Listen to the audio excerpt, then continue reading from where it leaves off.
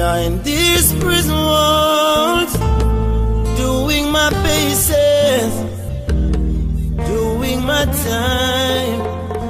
I am spending my restless nights visioning faces. The name of the program and the name of the project is called Behind These Prison Walls, where a former New York City Department correction officer uses visual images to bring awareness to mass incarceration and youth in solitary confinement. Sometimes I go out in what the criminal justice system calls high crime areas.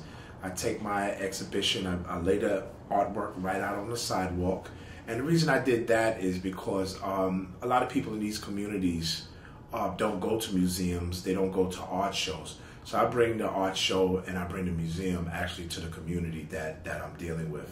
From 1987 to 1999, I served in the nation's most violent adolescent prison on Rikers Island. I feel I'm an expert for being a correction officer, for working behind the walls, working with inmates, dealing with behavior, attitude. I know I'm the best person for this project because I've been on multiple panels, I've been on cable shows, I've been on television, and I haven't met a correction officer yet that is actually doing the field work that I'm doing. When I say field work, I mean working on the street corners, going into the schools, going into at-risk communities where they label high crime areas, getting this information out to the people. I have valuable information and experience working in the criminal justice system, so that's how I know that I'm the best person for this project.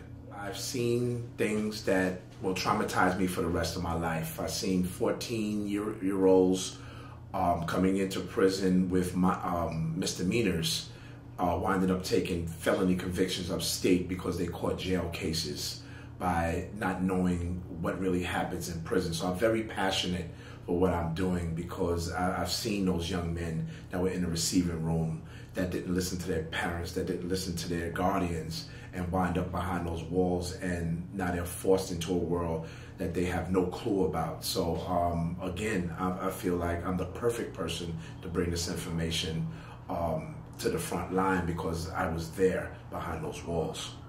I feel working in the educational field as a public school vendor, I work with at-risk populations in those high crime areas, those low-performing school districts, and I see the young men and young women that don't take school serious, that are unmotivated, that their parents are not informing them the proper way to go without giving our children the consequences of negative choices and decisions.